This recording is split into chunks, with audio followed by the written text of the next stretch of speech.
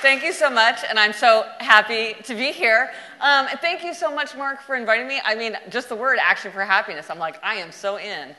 This is great, and I love London so much, so I am so happy to be here. And I'm so happy to get the chance to talk about the 4 tendencies with you tonight. And as Mark mentioned, we're going to have time for questions and answers at the end. So really be thinking of your questions. That's always my favorite part. Because I love talking about the 4 tendencies because I really think as we're trying to figure out like how we can make ourselves happier, healthier, more productive, more creative, and also, much more fun, how to help other people to clean up their act sometimes. It's really helpful to understand how we're alike and how we're different. But before I start, I'm going to throw out some questions to you. Raise your hand if anybody has ever accused you of being too rigid. My hand's up. Okay. Raise your hand if anybody's ever told you that you ask too many questions. Oh, okay. Raise your hand if you've ever thought to yourself, commitments to other people cannot be broken, but commitments to myself, those I can break. Okay? Okay. And then finally, has anyone ever said, why is it that you will never do anything I tell you to do? Okay, a few hands. So these set the stage for the 4 tendencies. So they say there are 2 kinds of people in the world, the kind of people who like to divide the world into 2 kinds of people and the kind of people who don't. And I'm the kind of people who does. And I got my first insight into what turned into the 4 tendencies when I was having a very ordinary lunch with a friend. And she said something that, even though it was something that I'd heard many times from other people, just electrified me. I am, as my sister Elizabeth calls me, a little bit of a happiness bully, and I was quizzing her about her happiness habits, and she said, well, you know, the weird thing about me is I know I would be happier if I exercised. And when I was in high school, I was on the track team, and I never missed track practice, so why can't I go running now? And this just blew my mind. I thought, it's the same person, it's the same behavior. At one time, it was effortless, now she can't do it. What is going on? And I became determined to solve this puzzle. Because a lot of times we know perfectly well what would make us happier. But we're just not able to follow through with it. Why or why not? And as I started looking for patterns, I started seeing more and more and more. But it wasn't until one day that I got the word in my head that sort of made it all clear. I was looking down at my to-do list, and all of a sudden it hit me. The key idea was expectations. And as soon as I figured out expectations, all these patterns that were swirling around in my head started to make sense. Now, of course, we all face 2 kinds of expectations. Outer expectations, like a work deadline or a request from a friend, and inner expectations, our own desire to keep a New Year's resolution, our own desire to get back into practicing guitar. And I realized that how we respond to expectations determines whether we're an upholder, a questioner, an obliger, or a rebel. So what I'm going to do is explain these 4 very quickly. If you want to take a quiz that will give you an answer, you can go to happiercast.com/quiz, or just go to my website, GretchenRubin.com. Like literally a million people have taken this quiz, but most people don't. You don't even need to take the quiz, because I'm going to give you a brief description, and most people know exactly what they are, and also the people around them, just from a very brief description. And then I'm going to go through and ask you to raise your hands, because I think it'll be really interesting to know who's here tonight. And then I'm going to give you some ideas about how you can use it to make your life better, and also how to work and communicate more effectively with other people by taking their tendency into account. But before I start, let me give you a warning. I sometimes get a very strong feeling that people are trying to figure out what is the best tendency and shoehorn themselves in. And I assure you, all of these tendencies have great strengths and great weaknesses. They all include people who have been very, very successful and also big, big losers. So be honest. So here we go. Upholders readily meet outer and inner expectations. They meet the work deadline, they keep the New Year's resolution without much fuss. They want to know what others expect from them, but their expectations for themselves are just as important. Questioners question all expectation. They'll do it if they think it makes sense. So they make everything an inner expectation. If it meets their inner standard, they will do it. If it fails their standard, they will resist. They typically don't like things that are arbitrary, inefficient, irrational. Their first question is, why would I listen to you? Next, obligers. Obligers readily meet outer expectations, but they struggle to meet inner expectations. So this is my friend on the track team. When she had a team and a coach waiting for her, she had no trouble showing up. But when she was just trying to go running on her own, she struggled. And then finally, rebels. Rebels resist all expectations, outer and inner alike. They want to do what they want to do in their own way, in their own time. They can do anything they want to do. They can do anything they choose to do. But if you ask or tell them to do something, they're very likely to resist. Okay. And now, if you're thinking to yourself, I question the validity of this framework, you're probably a questioner. Okay. So I'm going to ask you now to raise your hand. Upholder, my hand's up. That's my tendency. Upholders readily meet outer and inner expectation. Okay, Mark's hand's up. Okay, next, questioners. Questioners question all expectations. They'll do it if they think it makes sense. Okay, next, obligers. Obligers readily meet outer, struggle to meet inner. All right, and then rebels resist all expectations, outer and inner alike. Okay, so what we see here, it was hard to tell exactly what the numbers are, but I think this is basically what I would expect to see generally, because there's a very common pattern. The biggest tendency for both men and women, the one that has the most people in it, is obliger. That is the biggest tendency. You either are an obliger or you have many obligers in your life. That is the biggest tendency. After that, questioners. That's definitely what we saw here. We might have even had more questioners than obligers, so it's hard for me to tell. The smallest tendency, it's a conspicuous tendency, but it's a small tendency, is rebel. There are not very many rebels, and my tendency, the upholder tendency, only slightly larger. These are kind of the two polar personality types. And I remember when I was coming up with this, I walked into my husband and I was like, you know what? I'm part of this like small extreme personality type. And he was like, you think? He was not surprised. He's a questioner. So what do we do with this information? How do we put it to use? Because the fact is it can help us manage ourselves better, but it can also help us understand other people and work with them better too, because we can understand how they see the world in a different way. How what works for us might not work for them, and vice versa. So starting with upholders, one of my favorite things in writing the book was coming up with the mottos for the tendencies. And my favorite motto for upholders is, discipline is my freedom. And for upholders, there's a lot of advantages to being an upholder. They're self-starters, they're self-reliant, they don't need a lot of supervision, they're very reliable, they can really execute on anything that they seek to do. But like all the tendencies, the strengths are also weaknesses. And so one thing that you often see with upholders is they're not good when plans change suddenly, when they need to be flexible, when it's not clear what expectations are or it's ambiguous what is expected of them. Upholders can also experience tightening. This is when the rules get tighter. And sometimes this can be fine, and sometimes it can be not so great. I remember a friend of mine who's an upholder got one of those devices, you know, that counts your steps, and he had decided he was going to take 10,000 steps a day. And he said to me, like, last night it was midnight, my wife was asleep in bed, and I was in the bathroom jogging next to the toilet because I was going to get my steps in. You know, it's like, maybe that's good, maybe that's not so good. Like, you don't want to be the mindless bureaucrat filling in your own red tape, you know? So, so if you're dealing with an upholder, you don't want to emphasize too much what they need to do because it can tighten. And then the final thing about upholders is that they can sometimes seem cold and judgmental to others. And this can come because of they have this commitment to their own inner expectation that can look cold. So for instance, my colleague and I, we both have our reports due tomorrow. And my colleague says to me, hey, will you proofread my report? And I would say, I'm sorry, my report's due tomorrow too. I don't have time to help you out. Now, to an upholder, that seems perfectly acceptable and appropriate, but to someone else, that could look quite cold. And they also can be judgmental because they often don't have insight into why others might struggle in circumstances where they're not struggling. Next, questioners. So the motto of the questioners is, if you convince me why, then I'll comply. So they always want to know why, and they have this drive for efficiency and explanation and justification. They tend to love research. They're great for everybody because they keep us on track. Why are we doing this? Why are we doing it this way? Why are we doing it by Friday? Why are we using the software? Why am I listening to you? And that's good for everybody. It keeps us from wasting our time. But upsides or downsides.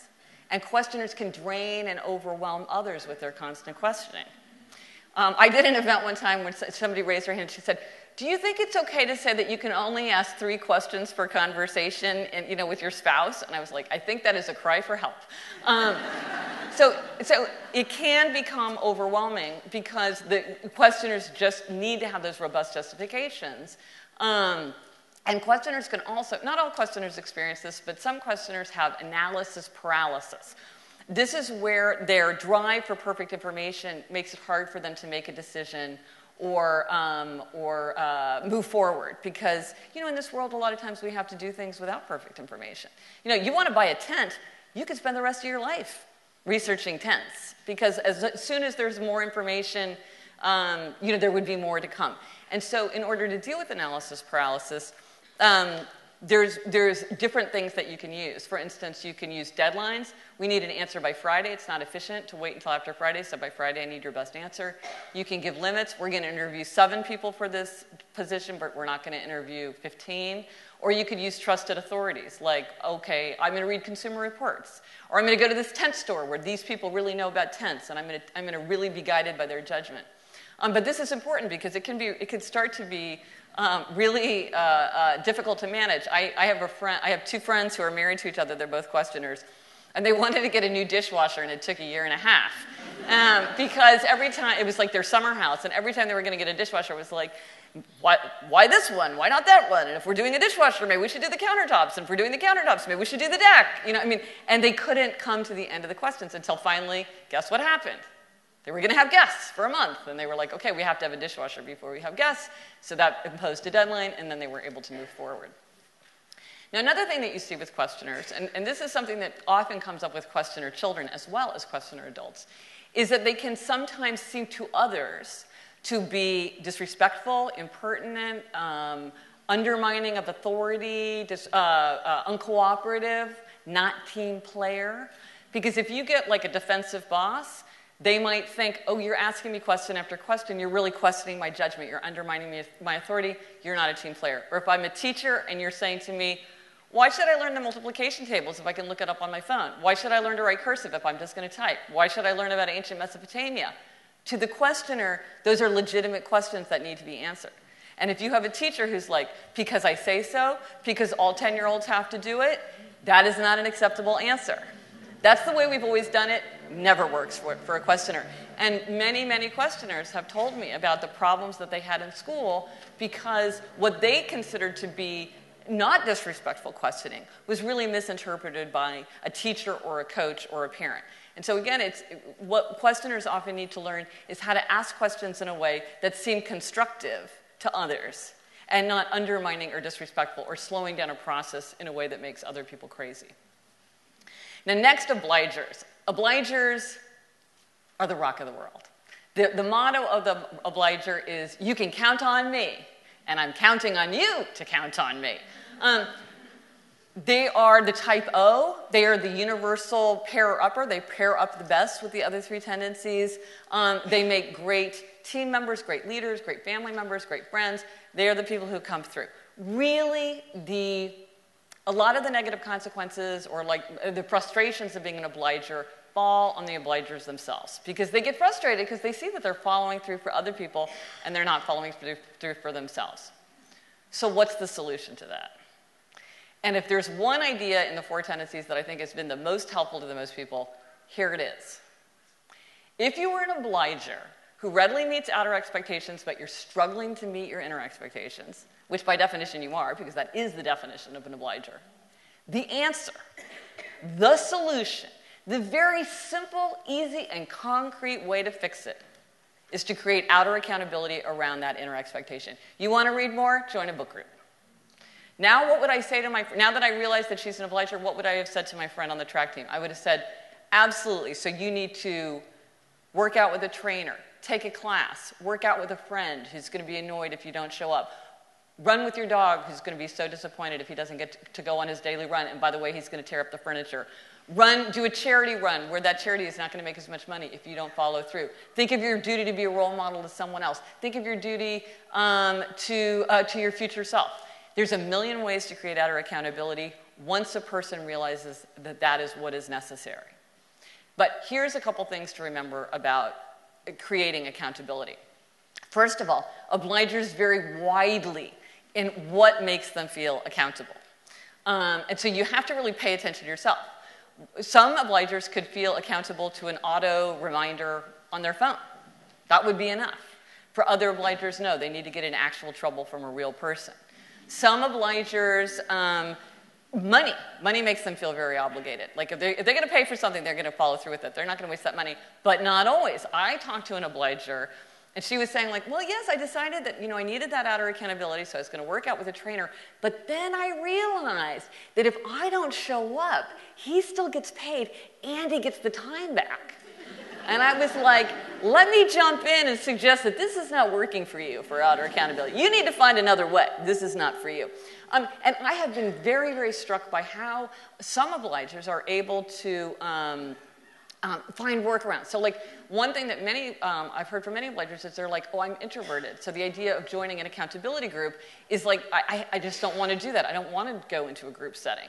Or I don't have enough time, to meet with somebody. So I have this thing called the Better app, and this is a way you can do it online. You could use my app, the Better app, to form an accountability group. Or there's many ways. You can do it on Facebook. There's all kinds of groups that are set up to help with accountability. And I've also been very struck by how many obligers have been able to use what I would consider a very advanced technique, except many, many obligers can do it. So maybe it's easier than it seems to me like it would be. But they almost use imaginary forms of accountability. So again, like now Gretchen doesn't feel like exercising, but future Gretchen will wish that I had exercised. Now Gretchen doesn't feel like showing up to that food pantry, but future Gretchen is really going to wish that I had, so I should do it. And here's one that I just heard the other day. I thought this was so moving. So a friend of mine is a writer, Allison Gilbert, who writes about her experience as she lost her parents very early, so she writes about being a parentless parent. And she's also an obliger, and she said, I always can spend money on my husband and my 2 children, but I could never spend money on myself or do anything for myself. But now I think that is what my mother would buy for me. If my mother were here, my mother would say, honey, you need to take the day off. So she is able to create the idea of her mother as a way to give herself the accountability she needs. It's imaginary, and yet it does feel to her like it is coming to her from the outside. So there's all kinds of ways to create accountability. Now here's another thing about obligers. So under my framework, obligers readily meet outer expectations, but they struggle to meet inner expectations. And sometimes obligers explain this dynamic in slightly different language, which I think leads to a lot of mistakes and misconceptions. So sometimes what obligers say is happening, I put others in front of myself. I can take time for other people, but not myself. I can take care of others, but I cannot have self-care. This is a problem, and it leads to a mistake, because what it suggests is if outer expectations would be washed away, then inner expectations would automatically be met. If I quit my demanding job, then I will fulfill my bucket list. If I retire, then I will be able to do all the things that I've never had time to do. And in my observation, that is not true. It doesn't work like that. For obligers, there must be outer forms of accountability. It's not enough that outer expectations wipe away. Even if they're not there, if there's not outer accountability around an inner expectation, it's not met. So if you want to take care of yourself, create some system of outer accountability around that. That's what works. And then there's obliger rebellion. This is a fascinating, very common pattern where an obliger will meet an expectation, and then suddenly they snap. And they're like, this I will not do. And it can be small and kind of funny, like, I'm just not going to answer your emails for the next 2 weeks. Or it can be big. A divorce, ending a 20-year friendship, quitting a job, and going to work for a competitor. And it happens when obligers feel neglected, exploited, overwhelmed, unheard, or when expectations just become too unbearable. And what it took me a long time to understand is that obliger rebellion is really helpful. It's meant to be helpful. It's meant to save the obliger from a situation that has become insupportable. And so it blows up the situation. Like all of a sudden you're just like jettisoned out of it. And sometimes that's very positive and helpful, but often it's very destructive. It can be very puzzling to the people around the obligers because they're thinking, well, if you didn't want to do it, why did you say you would do it? And like, okay, you're quitting now. Why didn't you ever tell me you had a problem with this? We could have fixed this 6 months ago. Or, and so it doesn't seem reasonable. It's not a slow pushback. It's just this explosion. And obligers themselves will speak of it in those terms. They will say that they are acting out of character. They will use terms like a balloon exploding under pressure, a volcano erupting, the lid being blown off a pot. It's a feeling of just explosiveness. And so I think one of the things that we should all do, either as obligers or people around obligers, well, first of all, obligers need themselves to watch out for those feelings of building anger and resentment that can lead to obliger rebellion. It's much easier to thwart obliger rebellion than it is to stop it once it starts. I don't even think you can stop it once it starts. It seems like it just needs to run its course. I have never spoken to an obliger who felt like they could end it volitionally. It's always like it just has to run its course. But also the people around obligers, we should be watching out for this. Because here's the thing. Obligers feel like they're exploited and taken advantage of. And they are 100% correct. This is true. Upholders, questioners, rebels, who do we go to? We go straight for the obliger. Because we know that they're the ones that are most likely to say yes. And that's not fair. And so as a manager, you should be looking at your team and be saying, hey, how come a few people are on many committees and most people are on 1 or 2 committees? Why is one person doing all the unpleasant work travel and other people are doing none? Why are some people picking up all the extra shifts and some people never help out? You work for me. Why have you never taken a vacation? I have a friend who started a business, like a finance business. He had a guy that worked for him who did great work. He said everybody wanted this guy on their team because he made everybody look good. And as a consequence, the guy was on many teams. And when he came in for his annual review, my friend, his boss, said, "You're doing too much work, too well." And I mean that as a sincere criticism. And he took him off some of the teams, not as a punishment, but to say, this isn't sustainable. I don't want to risk losing one of my best employees to burnout and resentment because they're being overexploited like this. So we all should be watching out for this. So how would this play out in your everyday life? So I heard about this. So this was a questioner wife with an obliger husband, and she said, well, I realized it was kind of great because we never did anything on the weekends that he wanted to do. We did all the things that I wanted to get done. And you think, well, this is a good deal. But she was very wise and realized, like, over time, this is not going to play well. So what do you do about that? So she said, what we did is we talked about it, and now on Friday, we each make a list of the things that we both want to get done, and then we make sure that we do things from both lists.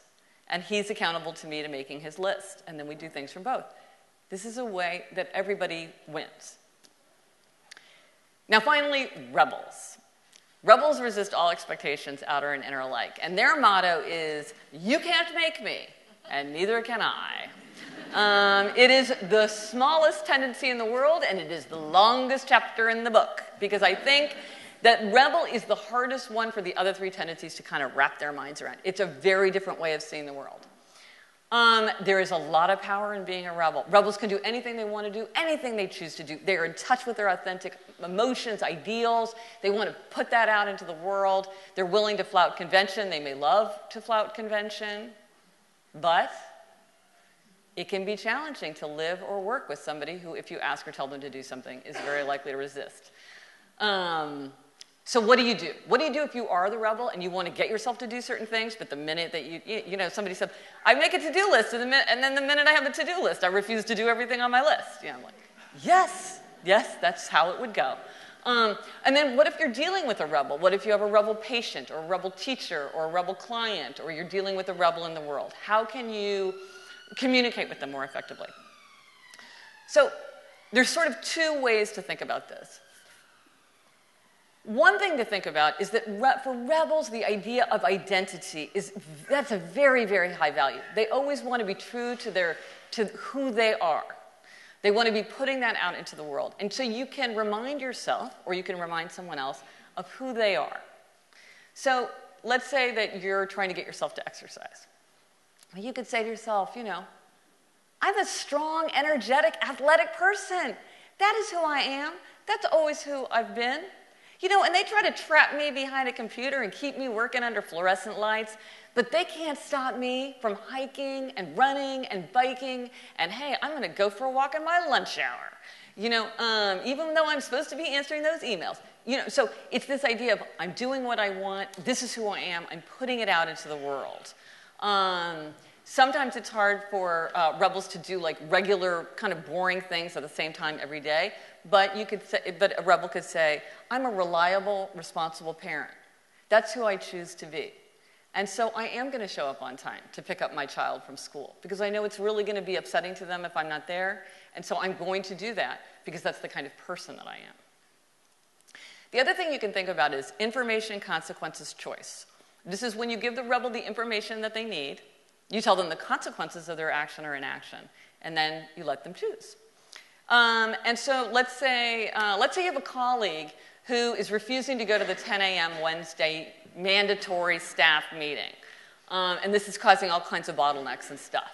So what you could do is you could say, I don't know if you know, but we have this 10 a.m. meeting on Wednesday. And you know what we do at the 10 a.m. meeting on Wednesday is like everybody who's there, like we divvy up the projects for the next couple weeks. We take the good ones and we leave the dregs for all the people who aren't at the meeting. So the meeting's at 10 o'clock on Wednesday. Up to you. Same thing with sort of in a medical context. You could say, well, we've done many of these operations, and we see two very clear patterns in how it turns out. Some people take their medication, they do their rehab, and we see really good results. They get off their pain medication pretty quick. They can live independently. They don't need people to help them eat or bathe or go to the bathroom. They're very much more independent moving. They don't need a cane or a wheelchair or a walker. They can do whatever they want. They can get onto an airplane. They can do stairs, whatever. They're in really good shape. People who don't take the medication, don't do the rehab, we see very different outcomes. They tend to have a lot of pain, so they're on pain medication a lot longer. They're often dependent on canes and walkers or wheelchairs. They're not living independently. They need a lot of help with basic life tasks. So here are some pamphlets. So the hard thing about this, two things. This is easier said than done. One is you must let negative consequences fall on a rebel. If you fix things at the last minute, then that's just working fine the way that it is. You must allow negative consequences to fall. And this can be very, very painful. And if you are somehow paired up with that rebel, this can mean that negative consequences can fall on you as well. But this is just the way of the world. It's like like somebody said to me, well, but if my wife doesn't pay the cable bill, then my cable gets cut off. And I'm like, well, you just have to let that happen. Because if you pay the cable bill at the last minute, then there is no consequence. And the other thing is, this is so important because so many people, so well-intentioned, actually get in the way of a rebel. Do not remind. Do not helpfully hint. Do not keep bringing it up. Every time you bring it up, you're going to ignite that spirit of resistance. And so a rebel might perfectly well want to do something, and the more you remind them to do it, the more you make them not do it. And this is not a joke. This is something that many, many rebels will say. They're like, I was going to do it until he reminded me. I was going to do it until she said I should do it. I had somebody who said that their rebel boss had a whole plan in place until corporate came down with the same plan, in which case the rebel changed everything. And here, one of the most interesting examples of this was, Mark mentioned that I have a podcast with my sister, Happier with Gretchen Rubin, and we sometimes take listener questions, and just by chance, in 1 week, we got the same question, essentially, from two different people. There were two people who had rebel sweethearts. So one was a woman whose rebel sweetheart was going to move from his city to her city and hadn't looked for work in her city yet. And the other was a woman whose husband had been made redundant, and he was not looking for work yet. And so both of these people had said, what can I do to be helpful to help my rebel look for work? And my answer to this was so radical that I actually called a friend of mine who's a rebel, and I was like, is this the right answer? Because it's pretty bold. And she said, 100% that's the right answer. And the answer, what should you do? Nothing. Nothing. Do not make an Excel spreadsheet of phone numbers. Do not make a timeline and post it on the fridge. Don't keep bringing it up. Hey, look, wouldn't today be a great day to email what's-his-face? Say nothing. These guys know they need a job. The more you remind them, the more you could ignite that spirit of resistance. So stay back. Last two interesting things about rebels, and then I will make a few kind of broad observations about the tendencies, and then we'll have the conversation. One is interesting. Some rebels are attracted to areas of high regulation: the military, the clergy, the police, large corporations with lots of rules. And I was very puzzled by this, but what rebels have explained to me is they sometimes need something to push against. That some rebels are fine on their own, but some need something to like give them something to rebel against, and that's how they find energy.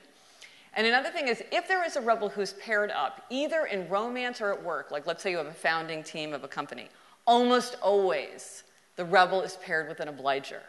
That is overwhelmingly the pattern that you see. So if there's a rebel somewhere, there's probably an obliger right next to them. And just sort of a few basic things about the four tendencies. One is I really do think these are hardwired. I don't think you're one at 20 and one at 40. I don't think you're one at work and one at home. But these are only a very narrow aspect of your personality. So we could take 50 questioners and line them up. And when we thought about how ambitious they were, how considerate of other people's feelings they were, how analytical they were, how curious they were, how intellectual they were, how extroverted or introverted they were, how controlling they were, how neurotic they were, all these things can be completely different. The only thing that the tendency tells you is if you ask her to tell them to do something, what do they say? And what do they say is, why should I? That they would all answer in chorus. Other than that, they're completely different. So you can't overgeneralize about anybody. You don't have a picture in your head if all you know is their tendency. That said, I do believe everybody's in a core tendency, but every tendency every tendency overlaps with two other tendencies, so you can tip one way or the other. So say I'm an upholder, which I am, but upholders have a lot in common with obligers because we both meet outer expectations. And upholders have a lot in common with questioners because we both meet inner expectations. And so you can be an upholder who tips to obliger, an upholder who tips to questioner, and all around all four tendencies. And so that kind of gives you a flavor. It changes kind of the atmosphere of how your tendency comes out. Now, I really do think that the tendencies are helpful, both allowing us to show compassion for ourselves and for other people. And it allows us to show compassion for ourselves because a lot of people, they're like, something's wrong with me. Things are easy for other people that are hard for me. I have no self-control. I have no willpower. I'm lazy. And it's like, no, you're not. No matter which of these you fall into, you have a lot of company. There are many people who are experiencing very much the same frustrations you are. There are many strategies that people have figured out in order to work around this. So sometimes people are like, well, I want to change my tendency. And I'm always like, you don't need to change your tendency. You just have to figure out how to work around it. Each tendency, you can harness great strengths, and then you just have to figure out how to manage the weaknesses and the limitations to get you where you want. Because, I mean, is it even possible to change your deep inner nature? I mean, if it is possible, it's really hard. And maybe it's not even possible. So I'm like, take the easy shortcut. So you can show more compassion to yourself. Because it's like, okay, I'm like this. So what? A lot of people are like this. And the other thing is that it lets us show more compassion for other people. Because it's not that you're right and I'm wrong, or that I'm right and you're wrong. It's just that we have different perspectives. So we see things in different ways. And we can figure out ways to talk about it in a way that's non-judgmental, that's not personal, where it's like, okay, just given what we know about each other and what our values are and how we tend to approach things, how do we figure out a way that works for everyone? So for example, if I had a team that had a bunch of different tendencies in it and I was introducing a new software that we were going to be using because corporate told us to, I might say, I'm going to give you a short presentation, and once that presentation is over, I could say, and if you would like to stay, because you would like me to answer more questions about why we're using this software, I am happy to stay and answer your questions. If you feel like you've heard enough about the software and you would like to return to your desk, please feel free to go now. So this way, it's like the people who really need a lot of questions answered get their questions answered, but they don't drain and overwhelm others who don't need to hear all that. You know, you can figure out ways to work around it. And also, you just understand why you don't need to take things personally. And here I'll give an example just very close to my own experience. So I'm an upholder married to a questioner, and in many ways I admire and respect and try to imitate it, and in many ways it drives me totally crazy. So there was this very boring bureaucratic form to be filled out, and in true upholder fashion I was like, I'm just going to go ahead and fill out this form because I want to just get it done and cross it off the list. And if I waited for my husband to do it, who knows when he'll decide the time is right. So I'm just going to fill it out. So I start filling it out, and it asked me for his work address, which I did not know. So I called him up and I said, "What's your work address?" And he said, "Why do you want to know?" And in a previously unenlightened state, I would have said, "What do I want to know? What do you think? Am I going to send you flowers? Why is everything a discussion? Why can't you answer a simple question? What does this mean about our relationship?" You know, because I just wanted to get through it. But now I know better. I know perfectly well what I should have said. I know him. It's not about me. He's like this with everyone. It's totally predictable. And what I should have said, and what I will say next time is, "Hey, honey, I'm filling out that boring bureaucratic form. What's your work address?" And then he would have told me. Because the fact is, I wouldn't have needed the explanation, but I know that he does. So fine. So in this way, I think it can really help us engage with other people more effectively because we have a vocabulary in which to communicate why certain things do or don't work, or why certain things set our teeth on edge, or make it easier or harder for us to do something. And the last thing I'll say, and then I'll talk to Mark, is, you know, I really do believe that everything that leads us towards self-knowledge really can make us happier, healthier, more productive, and more creative, because when we know ourselves, we can build a life that reflects our true values, our true nature, our true interests. And once we're happy, then it becomes much easier to turn outward and to think about how to make other people happy too. So thank you.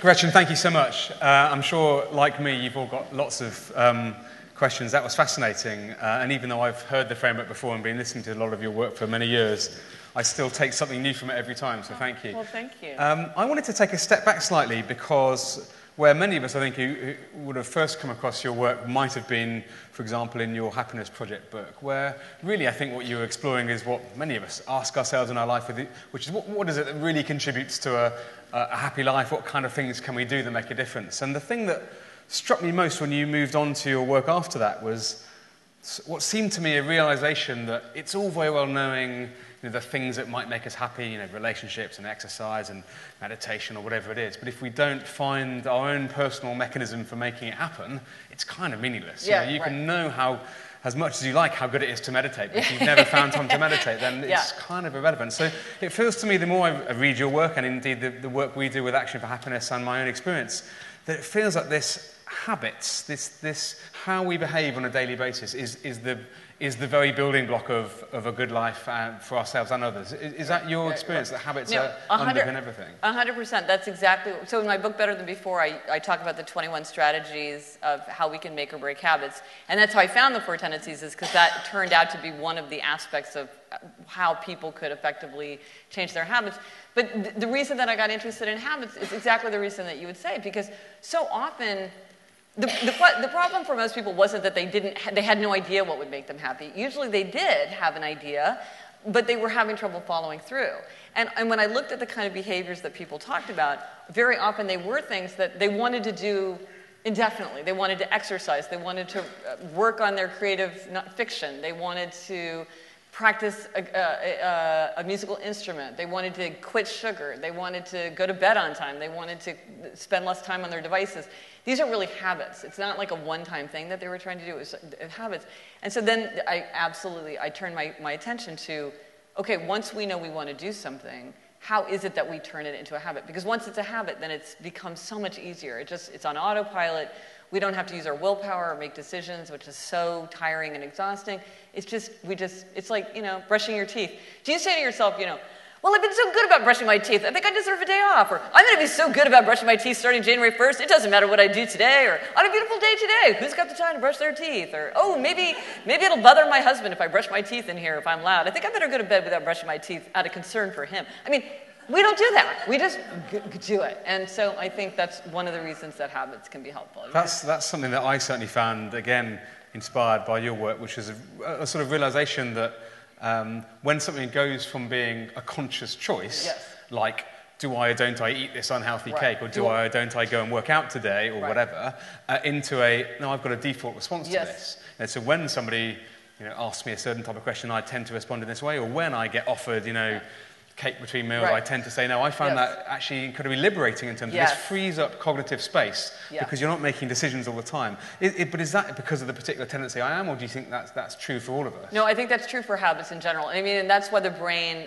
forms habits. It's in order to simplify life so that there is more kind of bandwidth available to anything that's novel or unexpected or challenging. So if you put things on autopilot, then you don't have to, you can think about other things. It's just like if you've had the experience of like you're going to work and you're like, oh, I have no recollection of even doing here. And that's one of the negatives of habits. One of the negatives of habit is it can kind of deaden. It can speed time and it can make you less aware of what you're doing. But sort of that's also the advantage because you could be thinking about, because you don't have to think about the order in which you put on your clothes. You can be thinking about like a big, challenging conversation that you have to have with your child or something like that. But there's an interesting tension here between sort of habitual behavior and self-awareness. Because again, one of the things I've been struck with your framework is that the starting point to act on, am I an obliger or a rebel or anything, is just the self-awareness to recognize your own tendencies. And you've given us some helpful ways of thinking about, how we would respond to things. But it feels to me that the step one here is a bit of an awareness to how do I respond and interact with others, and how do I motivate myself. And I was reminded in listening to you of one of the things I've always felt the wisest people taught me in a workplace context, which is real leadership is about adapting your style to the differences in the people amongst you. And you gave some nice examples of that. But it feels to me that in some ways we need to adapt our style to ourselves and to each other with a bit more awareness of, so how does this person tick? No, 100%. And one of the things that's really helpful in that way is I think it's very hard to know ourselves. Like you think, well, I just hang out with myself all day. Of course I know myself. But it's like it's very hard to know ourselves because we're so blinded by the way we wish we were or what other people expect us to be. And one of the most obvious ways where I see this come up is with morning people and night people. So there really is there really are morning people or night people. Morning people are at their most creative and energetic and productive earlier in the day, and night people at night. And it's largely a function of genetics and also age. But this is a real thing. Now, how many people here would say, how many people are morning people? And how many people are night people?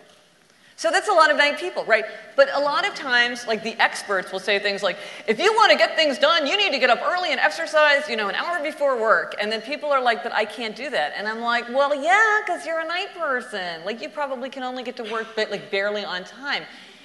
Don't try to make yourself a morning person. Figure out a different time to work out. Because a lot of times people, they are blaming themselves, but they haven't set things up in the way that's right for them. If you're a night person, the idea that you're going to get up and work on your novel at 6 a.m., you're setting yourself up for failure because that's not when you're at a creative and productive time. Same thing, I would never expect myself you should work on your side project from 10 to 11 p.m. It's not going to happen because I'm on my downslide hard by that time. So I love the concept you talk about in Better Than Before about strategies, which I know sort of led to this tendencies idea, but having different sort of conscious approaches to dealing with things. One that particularly resonated with me, and I can't remember where I first heard about it, but I know you've talked about it before, is this idea of bundling things together. Yeah, pairing. So if somebody wants to exercise more, but can't motivate themselves, but loves watching their favourite TV show, then can they go to the gym and only let themselves watch the TV show whilst on the running machine? Well, this is my sister who, for a long time, she could exercise successfully at home because she would only watch The Real Housewives while she was on TV. She's obsessed with The Real Housewives. There's a lot of Real Housewives. If you want to watch that show, you can get a lot of exercise. And so it worked really well for her for a long time. And then her TV broke, and it's a whole long story. So I was intrigued as to what your own personal favourite strategies, having done lots of this now. If you had to pick out a couple of examples of your own things that have really helped, what would you highlight? One of the strategies that works for me, that works for just about everyone, it's the twin strategies of the strategy of convenience and the strategy of inconvenience. And so anything you want to get yourself to do, you want to make it as convenient as possible, and anything you don't want to do, you want to make it inconvenient. Like earlier, you were mentioning that if you didn't want to use your phone, you would leave it in the kitchen instead of taking it to your bedroom.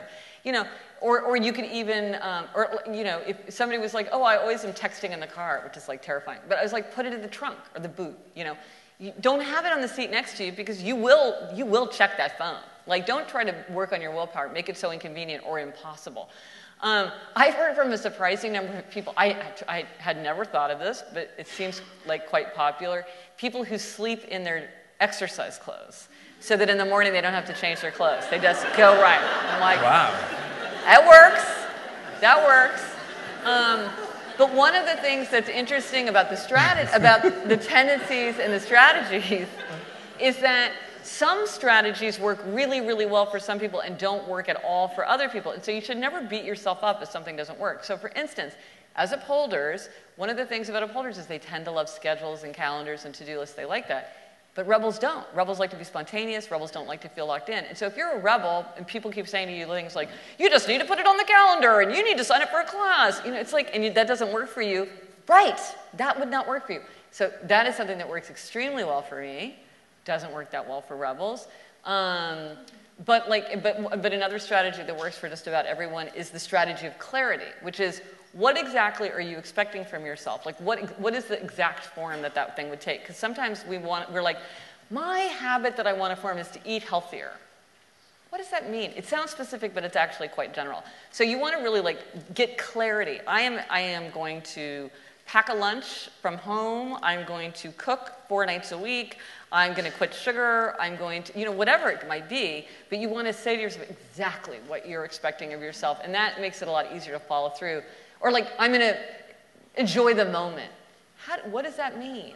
How would you do that? I mean, one of the things I like to do to enjoy the moment is to really look at colors. I try to really connect to colors in the world or really to connect to smell.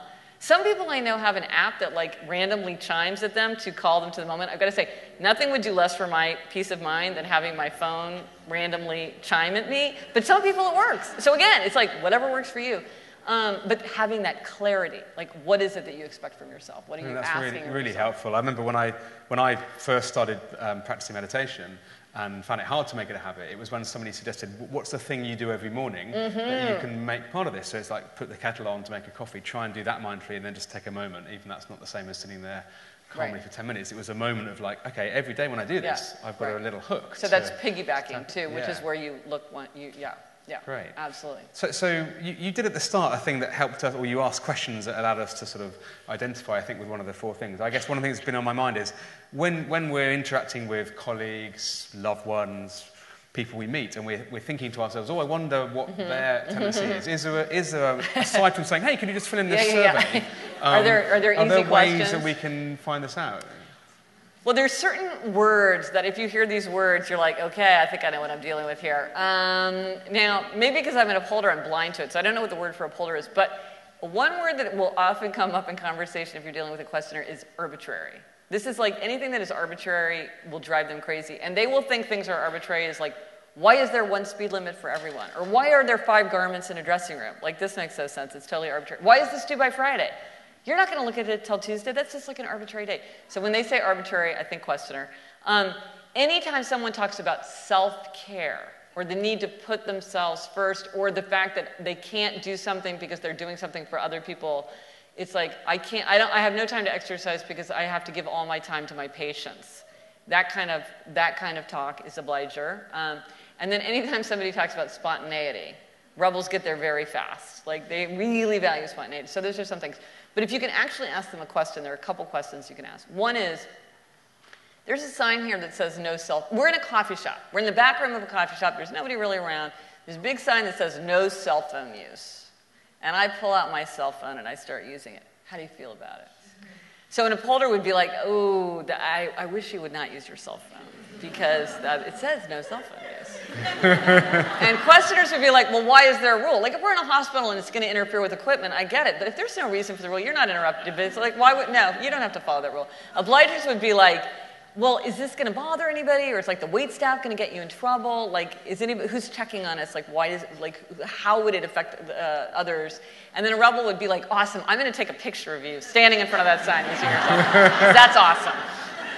Because we don't have to, who cares what the sign says? Another question you could use is, how do you feel about New Year's resolutions? This is not, do you keep New Year's resolutions? It's, how do you feel about New Year's resolutions?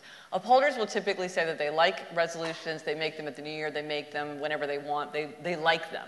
They have good success with them.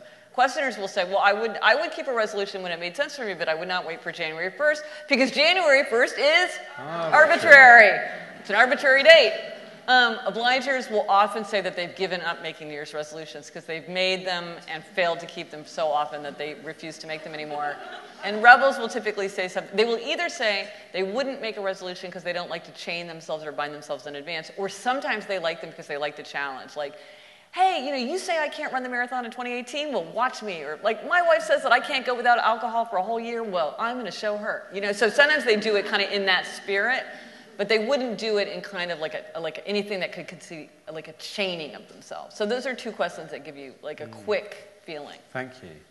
Whenever I've done anything sort of personality-wise, whether it's the classic kind of, openness, agreeableness, conscientiousness, all that kind of stuff, or Myers-Briggs, or any of these things. One of the things I'm interested in is the combinations of personalities in teams or in couples. I would imagine you quite rarely see couples that are exactly the same tendency because of this complementarity that we often look for in choosing partners. And I wonder if you've ever looked at the combinations that you'd find in teams. I was amused and not entirely surprised to see when I reached out to our own small Action for Happiness team and said, hey, you might want to try seeing what you are, that the questioner came back saying, I completely question that this is valid, and the rebel Why should I waste my time even filling in the survey.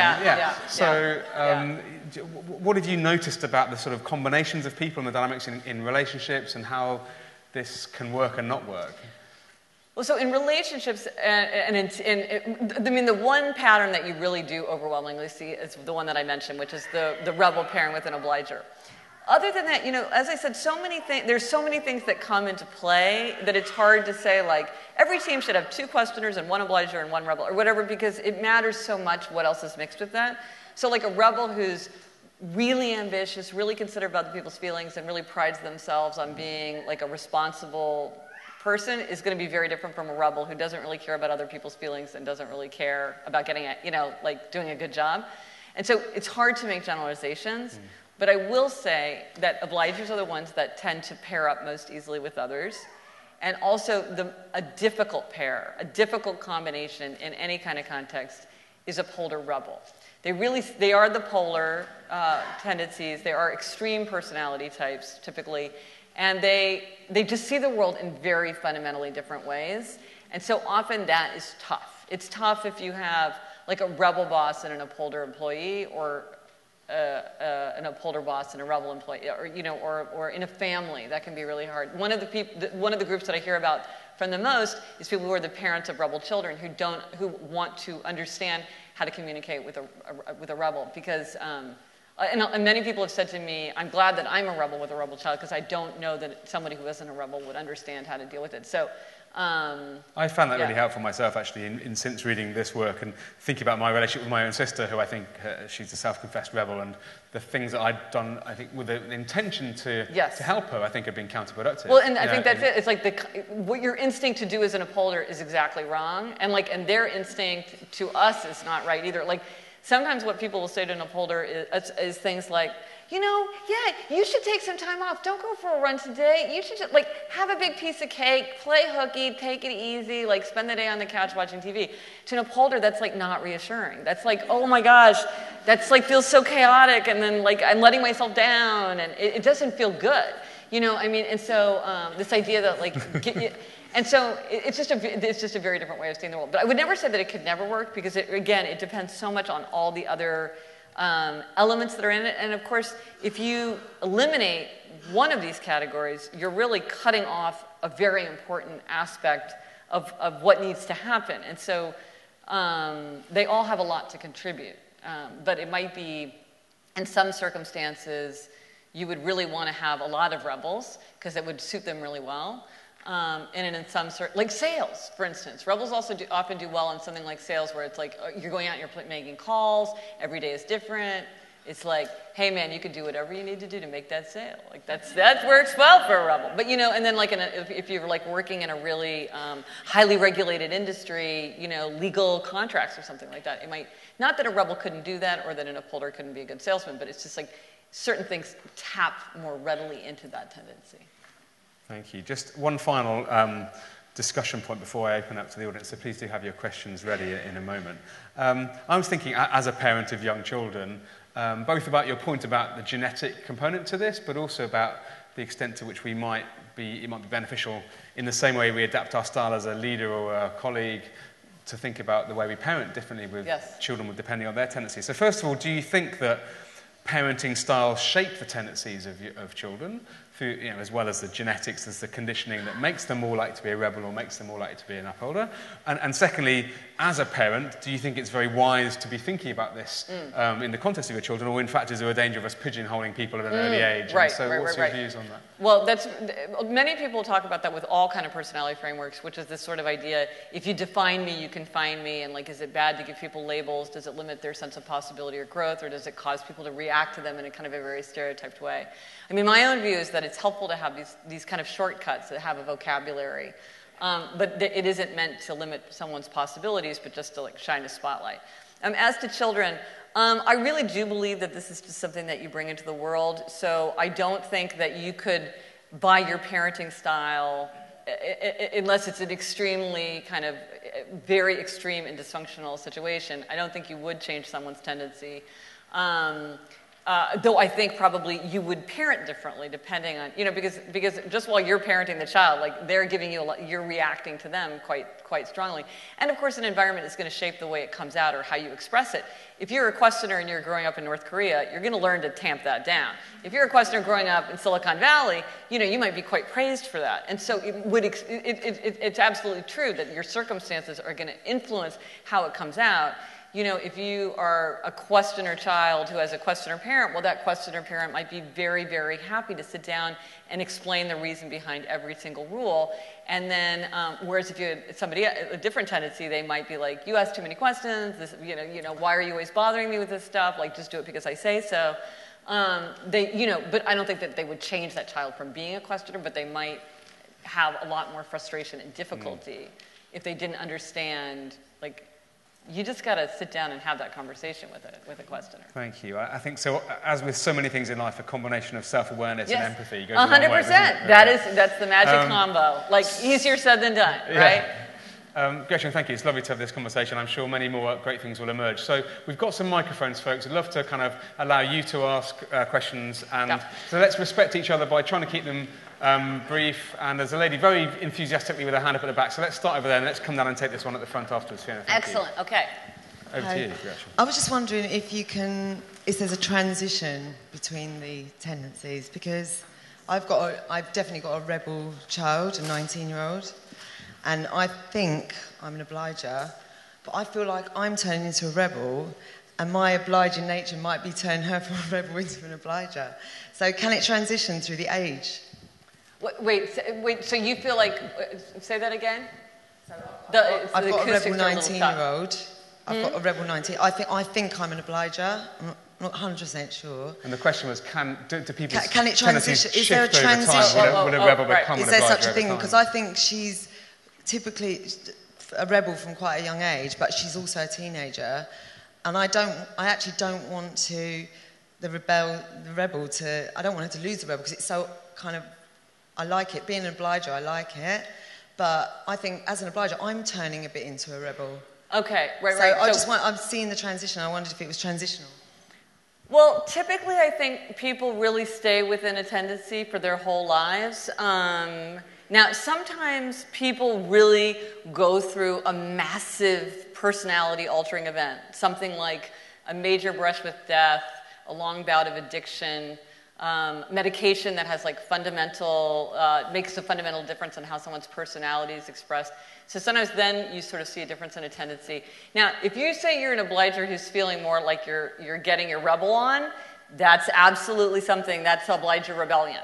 And so obligers will often go through that. And I have spoken to many obligers who are almost in like full body, full-time obliger rebellion. It doesn't have the same quality as true rebel. True rebels don't care. They're like, whatever, man. You can talk to me all you want. I'm going to do my own thing. But an obliger, the rebellion is coming from this anger, this pushing back, this feeling of being shoved around. It's very different in its quality. It has that rebel aspect to it, but I don't think an obliger really becomes a rebel. I think they go into an obliger rebellion, which is a little bit different. Now, it's interesting that you say about your child. Now, see, people will often say to me things like, well, all little kids are questioners, or all toddlers are rebels. They're really not. When you see the real thing, you know. They might have a period where they're asking a little more questions or where they're like having a tantrum because they don't have executive function. But I think you really do see a difference in the four. Now, some children you don't know early because children are not autonomous like adults are. Some tendencies with children, it's very easy to spot very, very early. My daughter is 18, and it's only now that it's clear to me she's a questioner. It took me a really long time to figure that out. So sometimes you can't really figure it out. But I mean, but if someone... I don't think that usually you would say that they're this tendency at one age and then they're switching to another. And part of it is that we don't know what somebody is from the outside. We have to know what they're thinking from the inside. One obliger said to me, well, everybody would have thought I was a rebel in high school because I was doing exactly what my friends expected me to do. Right? So again, it's like you don't always know what's going on what's inside someone's head. Next? Oh, yeah. Hi, my name is Sam. Thank you very much for this talk. I thought it was really interesting. I have a quick question. It might be similar to hers as well, but I feel like I'm a spontaneous person, so sometimes I don't like to plan things. Like I like to just do like last minute, call my friend, let's hang out, let's go for dinner, etc., etc. But sometimes at the same time, I feel that I like to look at my calendar on my phone and know what my days look like during the week because I feel like it makes me more organized, and so I like that as well. Okay, but so that is just like an incidental kind of often consequence. So let me ask you, if someone asks you or tells you to do something, what's your response? Are you more likely to think, yes, I should do it, or are you going to think, why should I, or do you think you can't make me? Well, I mean, it depends like in what context or who it is asking. Okay, you're a questioner.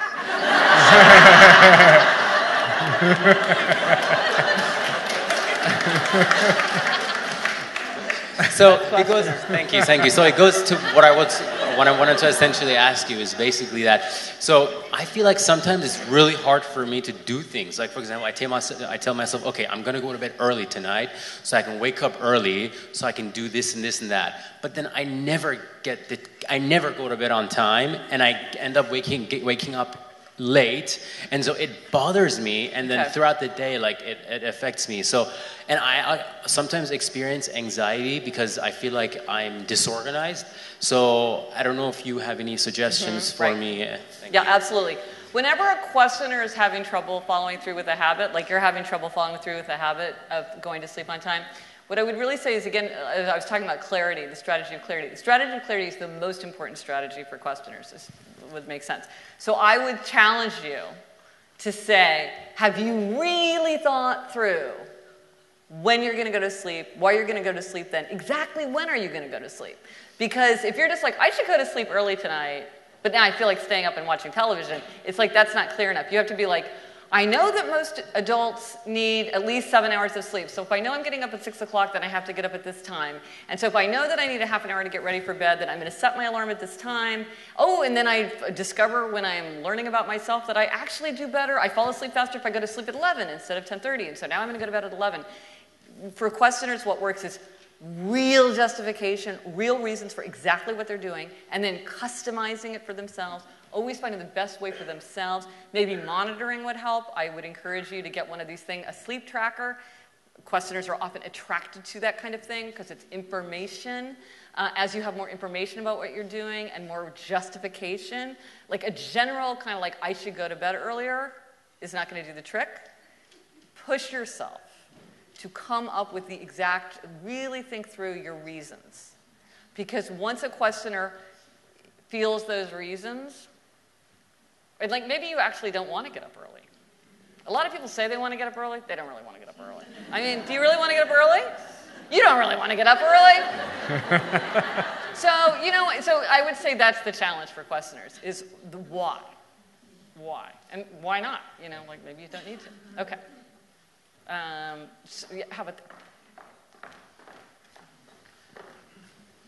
Hi, my name's Caroline. Thank you for coming to London. I was so excited when I thank realised you. yesterday afternoon. My question probably follows on a little bit from the previous gentleman. So I'm a questioner, and I think I tip a bit towards rebellion as well. Yep. But I'm getting quite frustrated because I'm a questioner. I need to find out more, and I can't quite pinpoint the chapters in your book and on the website and what it is that's driving me. So an example would be, so I want clarity, I want the to-do list, I write it all down, and then I see the to-do list, and then I start freaking out, I don't want to do that, I don't want to do that. And I feel very conflicted, and I can't quite pinpoint, maybe it comes back to the clarity thing, I don't know, or perhaps it's things that, there are things on there that make sense to me and I feel comfortable about it, and things that are on there that are for other people and they're for, you know, they don't meet my expectations. I'm not sure. Well, are the things that you're having trouble following through, or are they things that you feel like don't really make sense but that you just have to do for other people? Yeah, I guess so, and just maybe just don't excite me. Right there, right? Just, I mean, they just don't excite me. They what? They don't excite me. I don't get, you know. So it sounds like you're having a why should I? Yeah. Why should I? Yes. Yeah. Yeah. Yeah. No, that's a very, very powerful thing for questioners. Why should I? Okay. And so that's when you're that's where kind of the pull apart between the obligers and questioners is coming in. So you're feeling like you should do them, but you're like, well, why should I? So maybe you want to look at the list and see if these are things that you really think they are justified for you. Okay. Because just putting it on the list isn't going to make you want to do it if you don't in your heart think that they're worth doing. Yeah. I guess if there's no justification.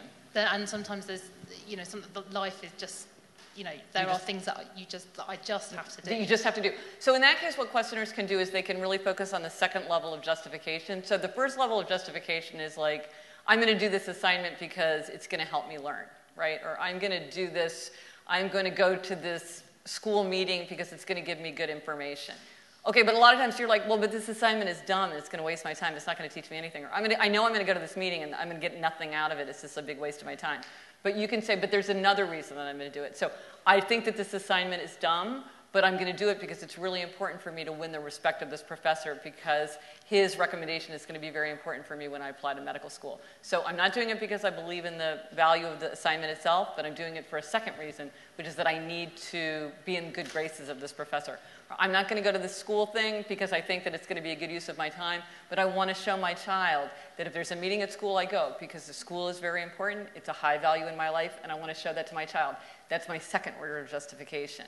And so sometimes for questioners, they can get very stuck on something feeling inefficient or senseless or unjustified or a big waste, and then they kind of stall out there. But if you remember, well, there is another reason. Or like, I'm going to get fired. Or like, it's going to affect my bonus. Or this is really important to somebody else. So, somebody said, like, my grandmother always doesn't like for me to wear pants.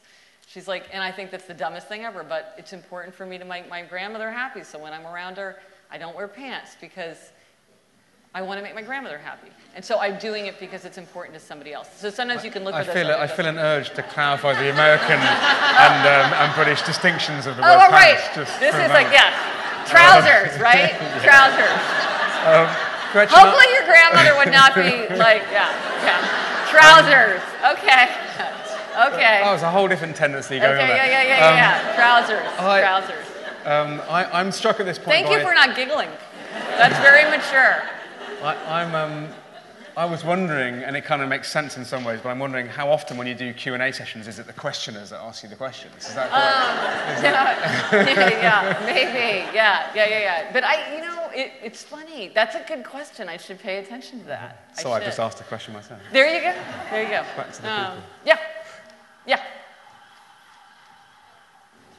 Hi, Gretchen. Thanks for the talk. I really enjoyed it. I was just wondering, how do the four tendencies link to the introvert-extrovert personality types? Have you noticed, like, for example, are rebels more extrovert or are obligers more introvert? Have you noticed any linkages between the different frameworks?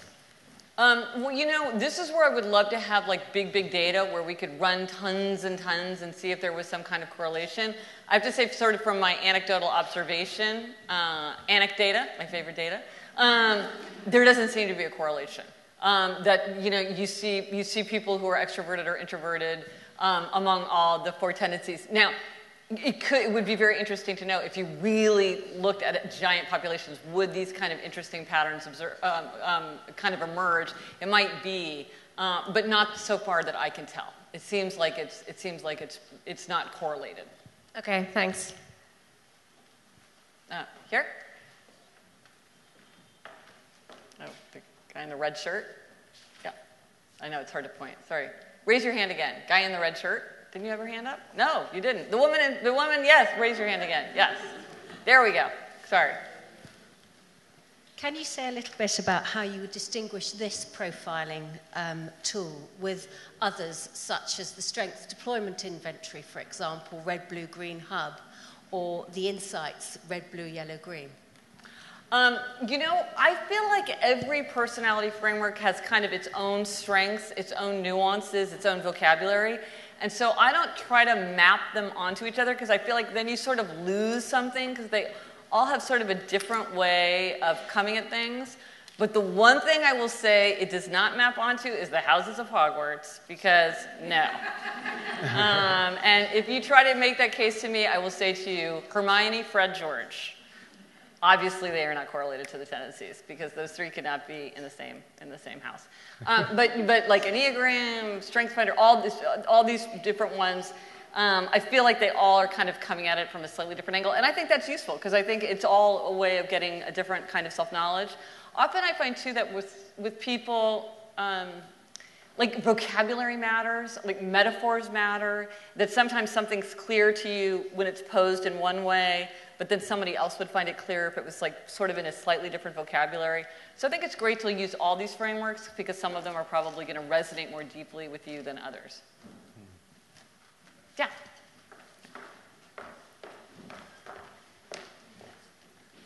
Hi Gretchen, I'm Claire. I'm an upholder and my wife is a rebel. Ooh, yeah. Okay. How do I get her to do the stuff I want her to do without having to suffer the consequences myself?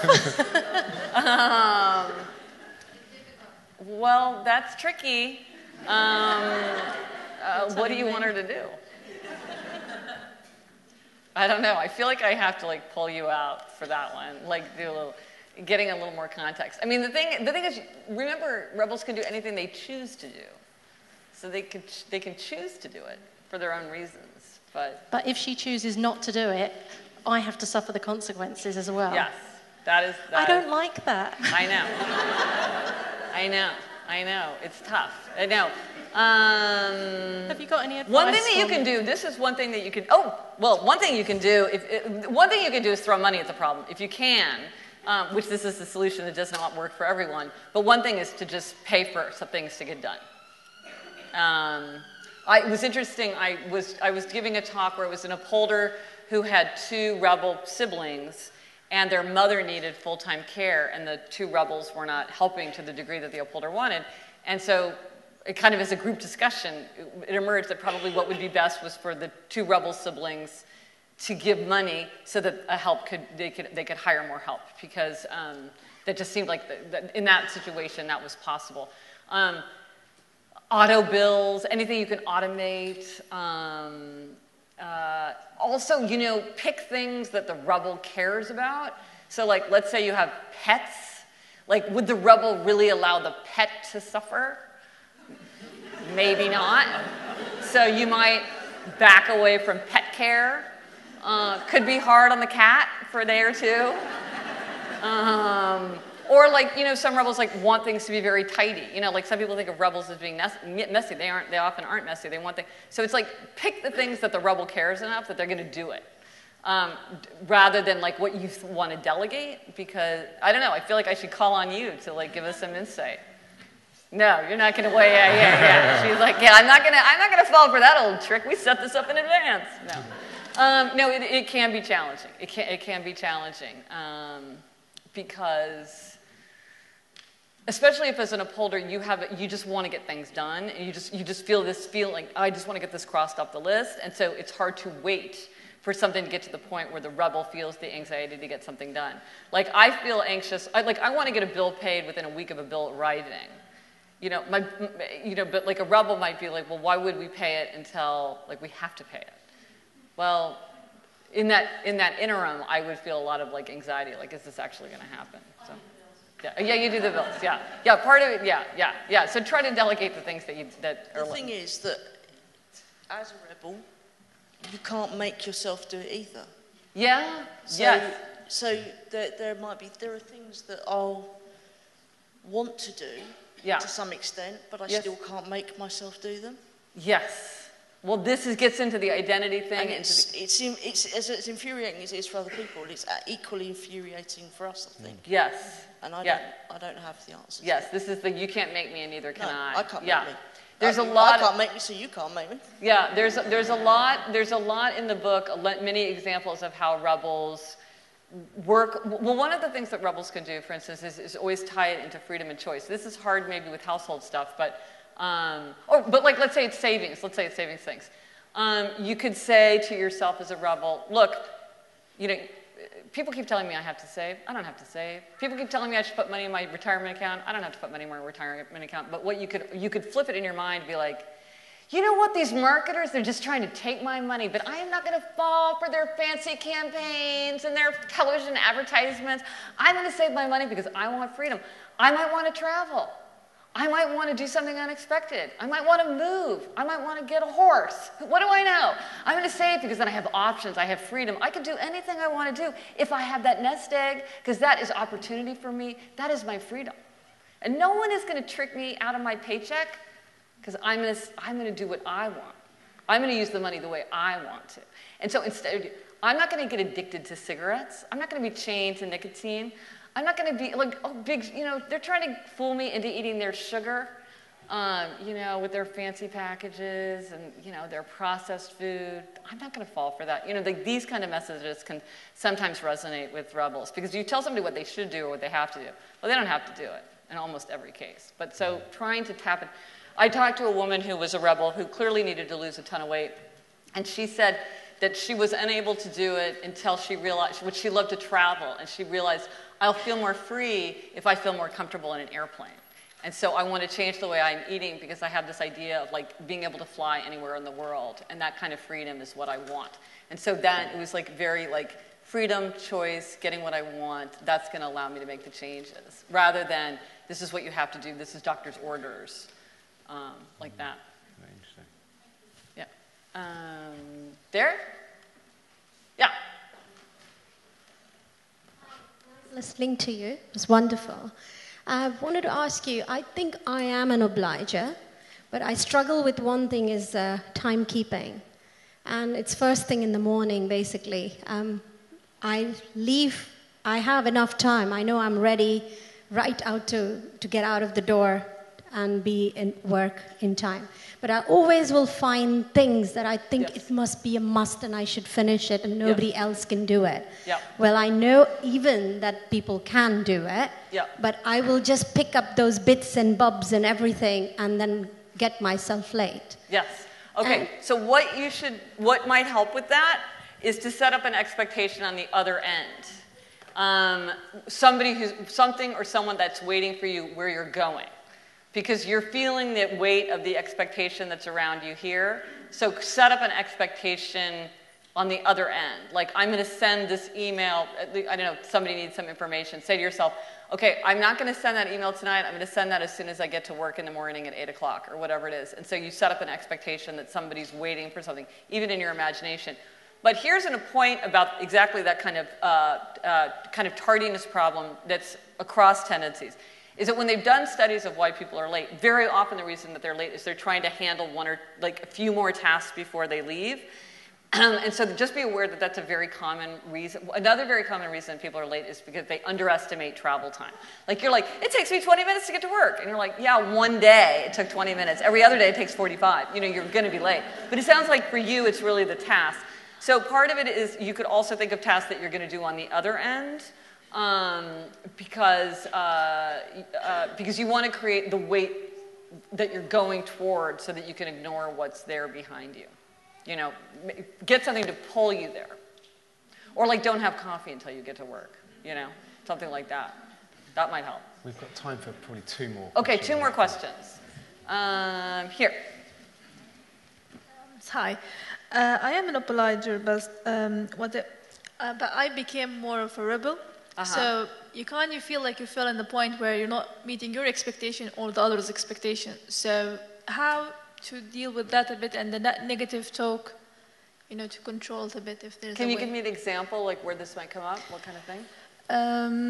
Let's say, I'm a graphic designer, so I used to, you know, work I used to be very sharp on my deadlines and not even sleep the night to meet that deadline. Now I'm really careless. I'm just even notifying my client that I would be late. So so I don't know what happened to me. Yes, I feel that's like obliger rebellion. No, and that's exactly the form that it takes. It's like when people say, like, I'm acting out of character.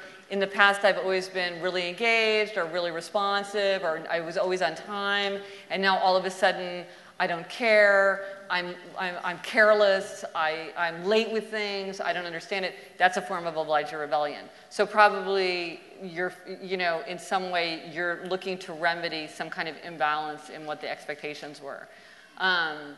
So I would say, like, really look at like what you're being expected to do, and say, does this need to be adjusted?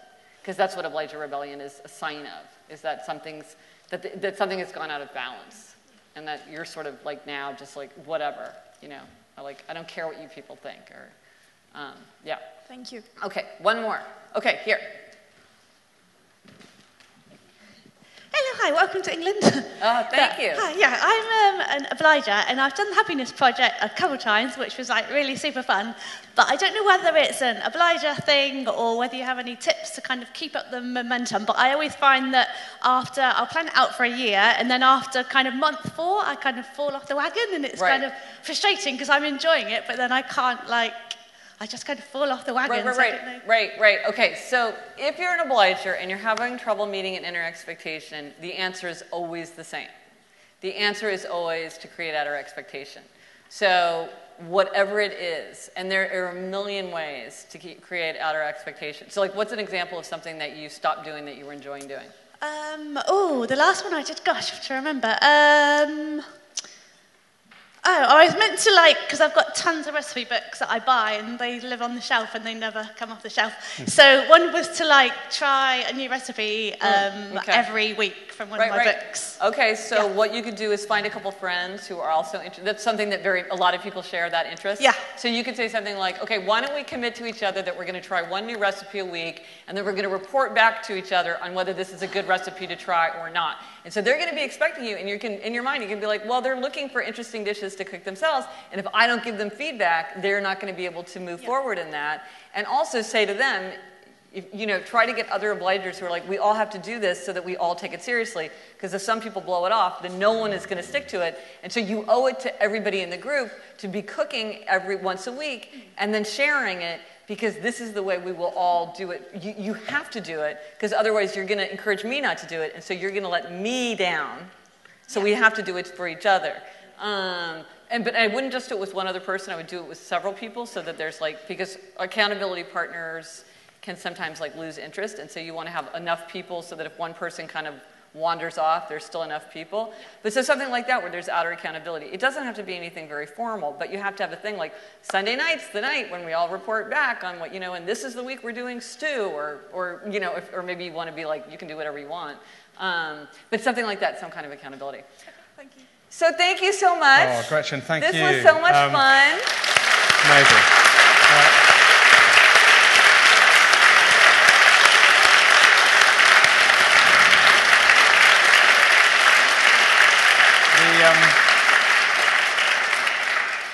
The thing that I love about Gretchen's work in this area, and indeed throughout her different writings and musings, is that it's so applicable, I think. And that's often in the world of happiness, we get caught up in lofty theories and philosophy and science and other things. And actually, what we really need is really practical things we can do. And so with Active Happiness, as many of you know, our passion is both helping individuals become happier, especially getting out of anxiety and depression and isolation and boosting our own well-being, but perhaps even more importantly, living in a way that contributes to everyone else's happiness. And what I love about the 4 tendencies is that, as I think we've seen this evening, you can use this in a practical way and say, well, what am I like as a person? How can I live in, or how can I set up behaviours and ways of living that are good about bringing out the best in me? But you can also, as a partner, as a parent, as a colleague, think, how can I adjust my style to the people around me? How can I actually find out, this is the question I'm dealing with here. I can make some relatively simple changes to how I deal with them, and it has a radically big impact on our relationship and our productivity and whatever it is. So I'd encourage all of us actually to try and put this into practice, not just for ourselves, but in the way that we interact with each other. So before we just do a final show of thanks to Gretchen, who's very kindly also agreed to stay and sign a few books, although does need to get away, so please don't steal all her evening. But before we do that one more time, just a couple of quick announcements. So our next event is back in our normal Conway Hall venue on the 6th of December, so that's in fact a week today, I believe, and that's with Natasha Devon, who is a great advocate and passionate campaigner in the area of mental health, and is going to have a kind of, again, a passion-led and very entertaining, I think, and inspiring message around how we can build a culture that's more supportive of positive approaches to mental health and dealing constructively with anxiety and depression in our own lives, but also in our communities. So I really encourage you to check out Natasha next week. We'll send a follow-up email with details of that and also more links back to Gretchen's great stuff. And then in the new year, we've got some fabulous things lined up as well. We've got the BBC's Doctor in the House, Rangan Chatterjee, with us to talk about lifestyle habits and well-being. We've got the fabulous Mathieu Ricard back here to talk about going beyond the self and his work with an eminent neuroscientist, Wolf Singer, and a whole range of other fabulous things lined up next year. So do stay in touch. But most importantly, thank you all for being here, and please join me in thanking Gretchen once again for being here.